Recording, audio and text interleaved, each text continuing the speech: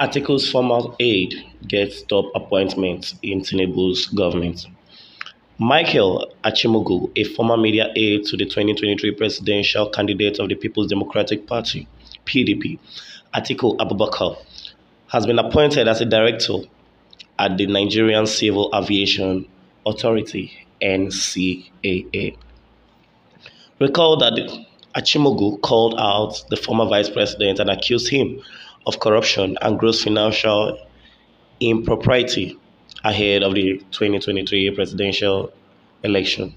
In an interview with Television Continental TV at the time, Achimugu alleged that he was motivated to take on his former boss because he wanted to educate Nigerians and dissuade them from voting for Atiku as president.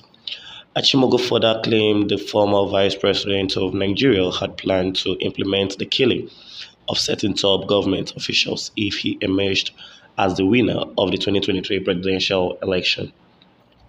However, President TINUBU has appointed Achimugu as the new NCAA Director of Public Affairs and Consumer Protection barely a week after approving the approval of all the directors of agencies in the aviation ministry amidst an ongoing effort to revamp the country's aviation sector.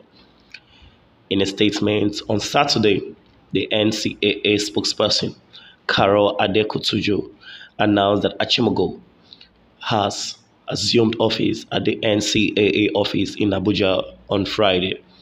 Before his new appointment, Achimugu served as the Special Assistant on Customer Relations and Special Assistant on Media to the Minister of Aviation and Aerospace Development, Festus Keyamo, who was the former spokesperson of the All Progressive Congress APC Presidential Campaign Council.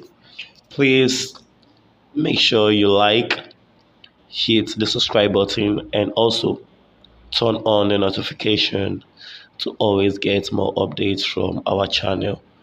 Thank you very, very much.